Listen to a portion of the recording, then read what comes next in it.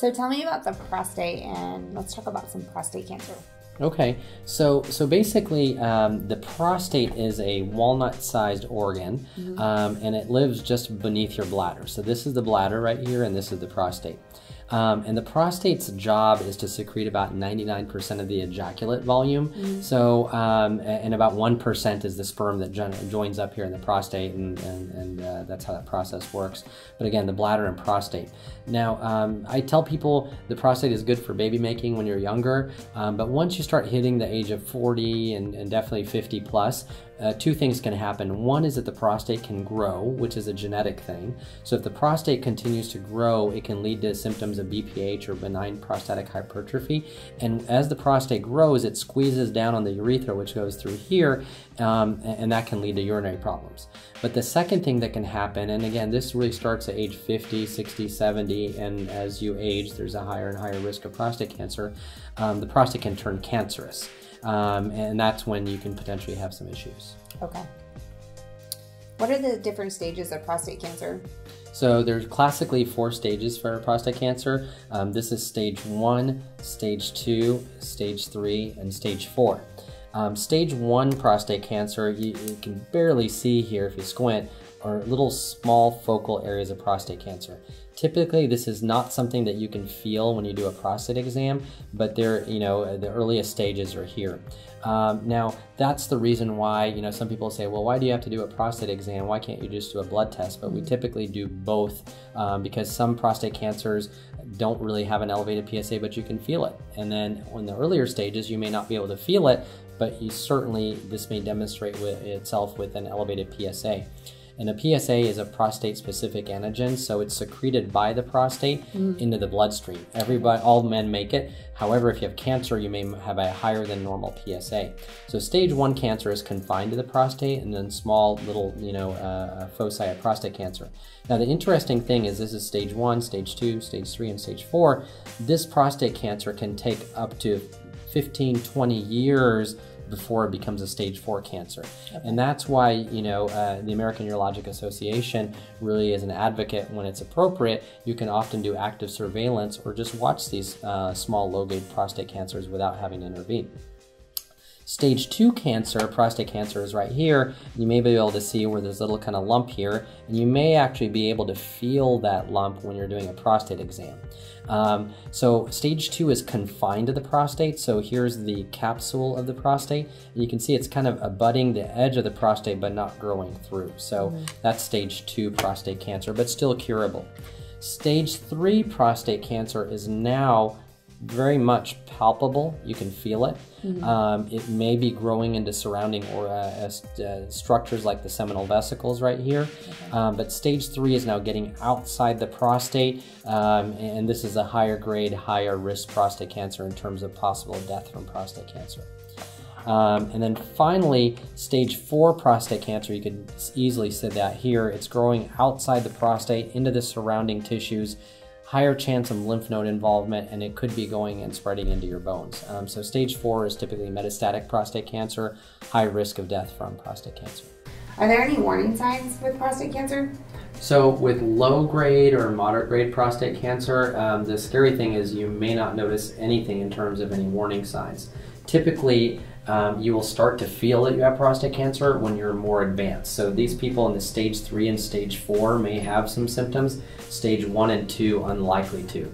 And that's why, I'll in turn see some patients who say, well, why do I need to be screened for prostate cancer? I don't have any problems. But it turns out that's the perfect time to be screened when when you have no issues.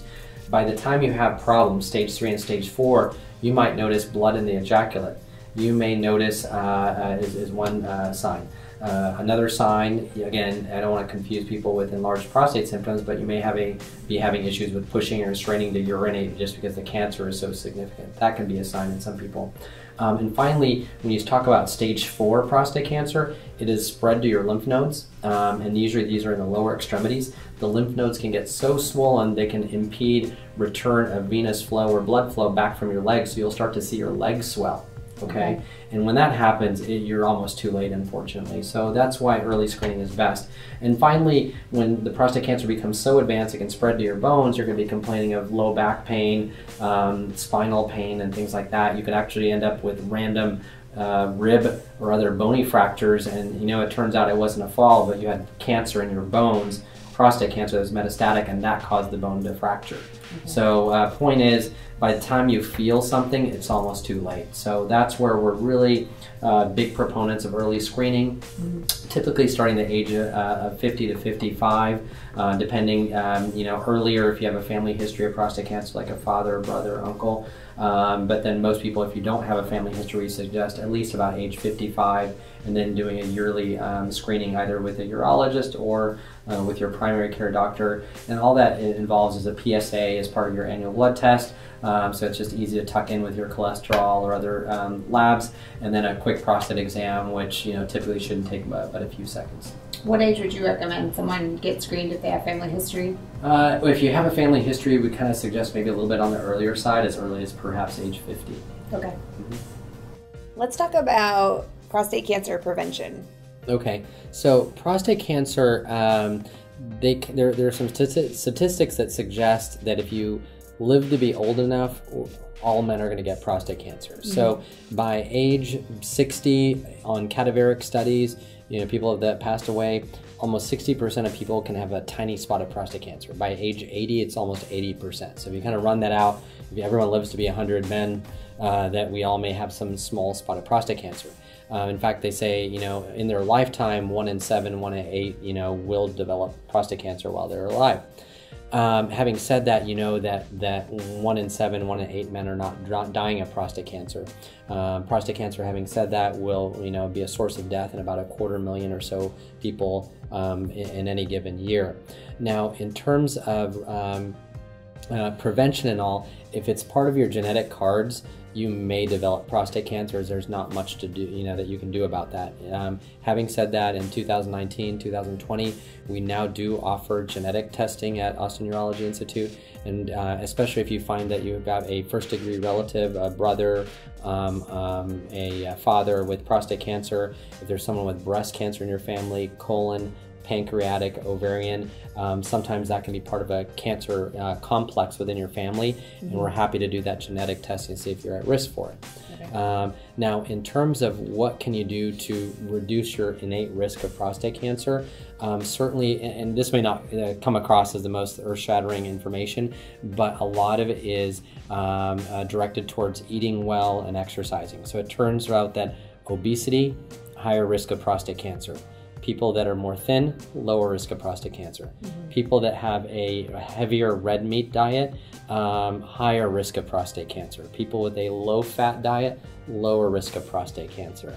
People that exercise less, higher risk. People exercise more, lower risk. So a lot of it centers around diet, exercise, maintaining appropriate weight, lower fatty foods, foods that are higher in antioxidants. Lycopene that's found in red tomatoes have been implicated with a healthier diet and lower risk for prostate cancer. So, and then finally, the other thing too is prostate cancer is often curable if detected early. So a lot of that centers around early detection and screening for prostate cancer. So beginning at the age of 50 to 55, we do recommend that you get annual PSA or prostate-specific antigen blood test, as well as an annual prostate exam. That only takes a few seconds. And truly, if you can catch it early, you can detect it early, it can be cured early. Okay. What are treatment options for prostate cancer? So the treatment options for prostate cancer are very basic, based on the grade and stage of prostate cancer that you have. So here's the bladder and prostate all the way across. This is stage 1 prostate cancer, stage 2 prostate cancer, stage 3, and stage 4. This is early stage prostate cancer. Stage 2 is still curable early. Stage 3 is now starting to grow outside the prostate, and then stage 4 is cancer is growing outside the prostate. Now, when it comes to stage 1 prostate cancer, it may take 15 or 20 years before it becomes metastatic. So in these patients, you could do quite a few things. That can start off with active surveillance, so you can just observe your prostate cancer. And we have a lot of patients who are 70, 80 years old and beyond who may die of something else before they die of the prostate cancer. So it's safe to observe. So we do something called active surveillance in those patients, where about every 6 months, again, we tailor it to each patient. We'll check in with them, check on the PSA, and monitor it on a regular basis. So we'll do something called active surveillance. And certainly we may do MRI as well and repeat periodic biopsy. And certainly if the prostate cancer shows that it's more progressive or accelerates, we can always choose some sort of definitive option for management. But active surveillance is an option for these people. Turns out as well that radiation therapy, so radiation, which is delivered in external beam format, or radiation seeds into the prostate, that can be curative for early stage prostate cancer. Finally, prostatectomy or radical prostatectomy. We do 2 types of surgery. One is the single port robotic surgery, and the other one is traditional Da Vinci robotic surgery, where we use tiny incisions around the belly button and on either side to remove the entire prostate safely. But that can also be curative. There are also 2 additional types of management. One is called cryotherapy, where we can put a probe into wherever the cancer is and super cool that area and kill the cancer that way. And then finally, you can actually do the opposite of that, is something called high intensity frequency ultrasound or HIFU therapy, where you can turn around and superheat the area and kill the cancer that way. So the example I kind of say is, if the prostate cancer is right here, you can actually insert a probe into this area and specifically just kill the cancer in that one area and leave the rest of the prostate alone, which can help with preserving continence and potence. So that's for stage 1. If you move through to stage 2, a little bit more serious, a little bit more prostate cancer. In this case, you can see it's right up on the edge of the prostate. You can observe those patients, but typically I don't recommend that. In these people, you could move from here to stage 3 prostate cancer within 5 to 7 years. You could go to metastatic disease within 10 to 15 years. So for these people, if you're a younger patient, say in your 50s and 60s, I might recommend definitive therapy. Definitive therapy can again involve radiation therapy. We talked about radiation seeds that can be placed, external beam if it's delivered from the outside. Radical prostatectomy can be curative in removing the prostate, and in some selected cases you can do the cryotherapy, the freezing therapy I just mentioned, or the high intensity frequency ultrasound. But again, this can also be cured. When you move forward to stage 3 cancer, now where this is getting pretty serious. You can't really do active surveillance or observe these cancers. Radiation itself will not probably be fully efficacious. In these people, if it's possible and it's safe, I would recommend radical prostatectomy or removing the prostate. However, some of the cancer may have already escaped outside the prostate, and I would recommend radiation therapy to kill those few cells that have escaped outside the prostate. So it may be a combination. And finally, some of these people, they may escape surgery plus radiation and still have recurrent disease or residual disease. They might need even some adjuvant hormonal therapy, or what we'd call testosterone deprivation, Lupron type of therapy, to starve the prostate cancer of testosterone, which is its fuel that needs to grow.